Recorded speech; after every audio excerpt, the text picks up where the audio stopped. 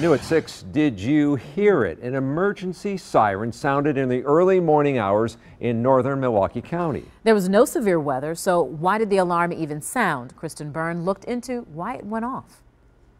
It was this siren at Cahill Park in Whitefish Bay that started blaring just after 4 this morning. That piercing sound that early in the morning was enough for some to call 911. It went, for quite a while. I'd say a good 10 minutes. People who live across the street from Cahill Park had a rude awakening around 4 this morning. I thought, well, there isn't a tornado coming, I don't think. And then I thought, is there like a national emergency? That wasn't the case. Milwaukee County's Office of Emergency Management is trying to find out why it went off. A crew member told me it could be a power surge. The noise certainly traveled.